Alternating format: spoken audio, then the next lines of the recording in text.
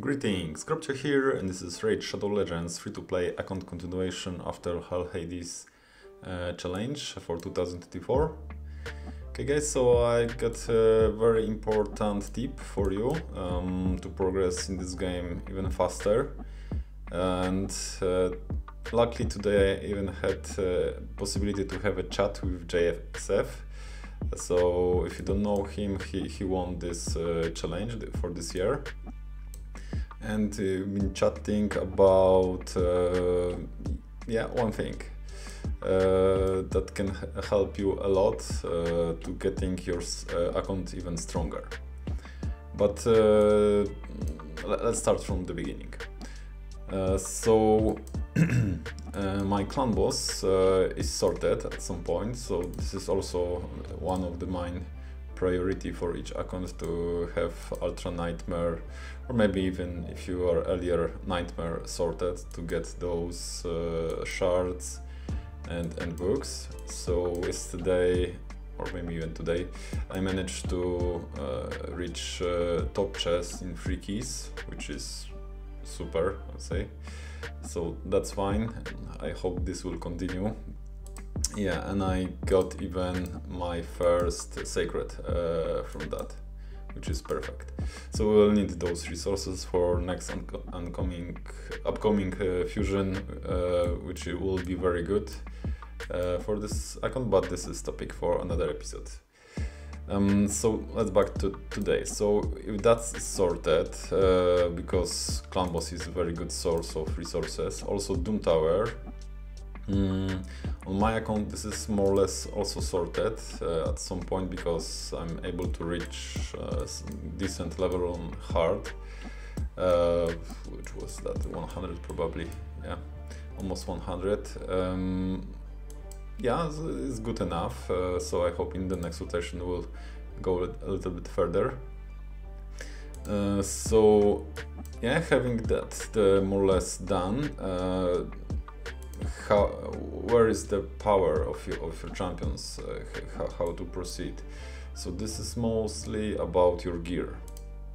So most of my champs, they are wearing Perception or Relentless, yeah, but most of them they are in Perception, and Perception comes from Faction Wars, right? So let's talk about Faction Wars, because that's the main tip for today. So JSF, as I remember, he reached almost 700 stars already. We started at the same day, which is crazy. He mentioned that he already cleared 5 factions totally. So far I managed to clear only High Elves. I'm close to clearing Barbarian Crypt. Yeah, and here you're getting a lot of forge materials, and also important thing is those glyphs. Okay, so what's the challenge here and how to improve your teams? Because you probably will be slowly building your champs, having those 5-man teams. So for example, now I'm using like Armans, yeah, he's OP here, but I've got 4 stars, 3 4 stars, and Swain just decrease attack, right? So this is not super powerful team, but it's doing its job. So now I'm facing as a next step the boss stage. So boss stage is a little bit challenging, because most of those bosses, they are doing pretty nasty thing like provokes, true fears. Some of them cannot be resisted, even some freezes, right?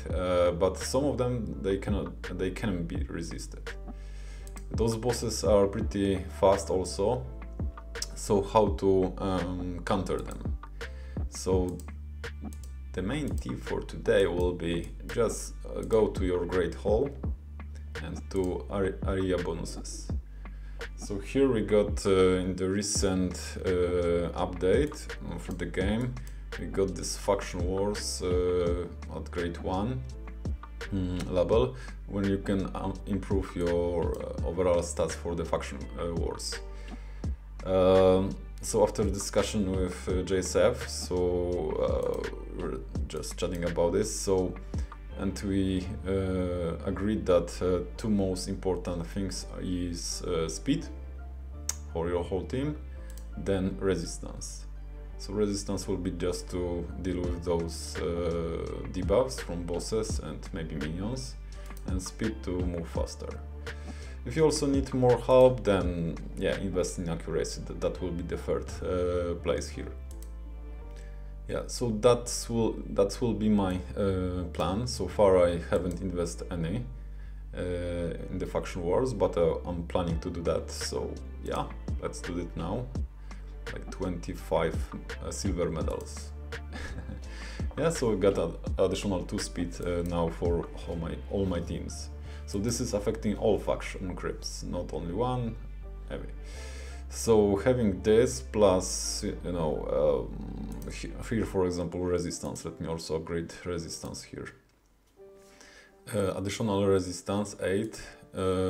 Just add the resistances from your affinity bonuses from Classic Arena. For example, 15 here. So I got 23 resistance already for all my team, which is huge, very huge. Yeah, the arena from Classic Arena, they are per affinity, right? So we need to do that for each affinity separately, but that's fine. At some point you will reach higher levels here also. Okay, so yeah, what's the problem now and how to approach this? So you need to farm those medals somewhere, and the only place is Life Arena. Probably some of guys, players don't like it because of how it works. Yeah, because there's a lot of OP champions that it's hard to counter, and this is grind, right?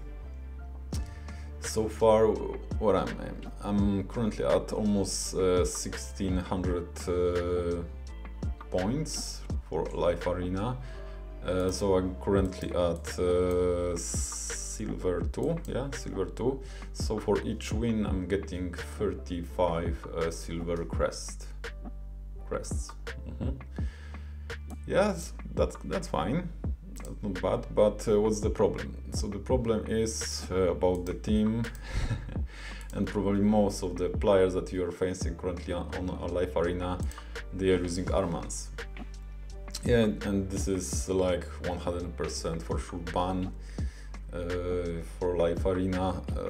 So yeah, this is also a case for myself. So I'm using their Ratalos, Arbiter, Ancora, Armans and Hugo, and they are working pretty fine, but 99% of the time Armans is banned, which is, yeah, not perfect.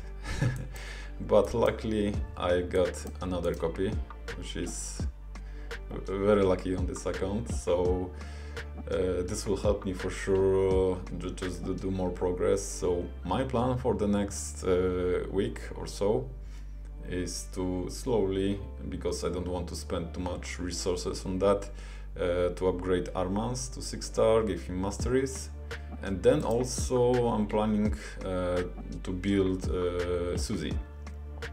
So Suzy Kaiton, he's also a very good champ. His base attack is very high. Unfortunately, both AoE skills, so A2 and A3, they are on 4-10 cooldown. But for Arena that's not a big deal, so probably you need to just use them once at some point. He brings weaken and decrease defense, some buff removals like shield, block damage, unkillable, also very useful. And also on A1 he brings decreased speed.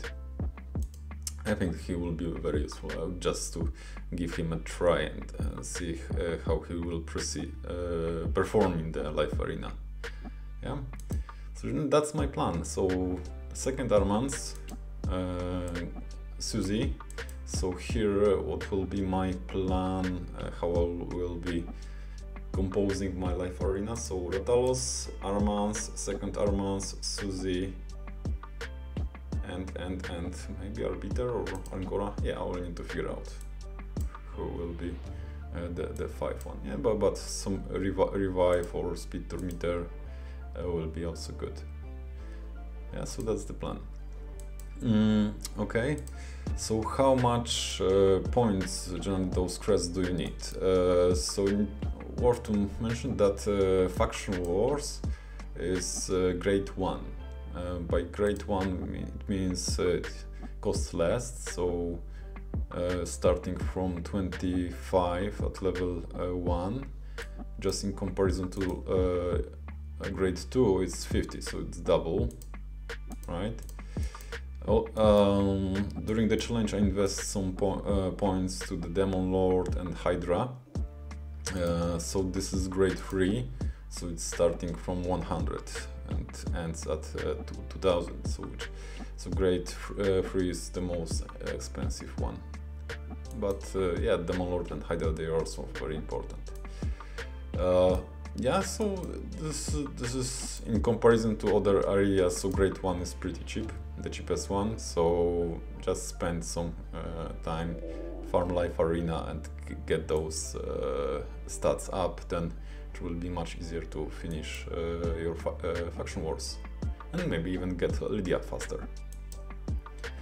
Okay, so while I'm here, I think the next step after that, it's worth to invest also in some maybe resistance in Doom Tower, because some of the bosses there, they are also pretty nasty, like Scarab and others, so they are placing also those debuffs.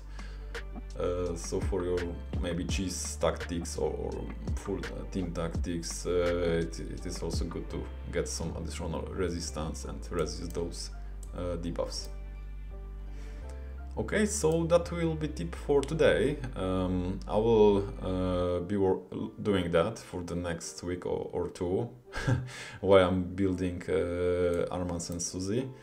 And yeah, I hope I will in the next episode show how this fight looks like in the arena. Yeah, so please stay tuned and see you in the next one. Cheers!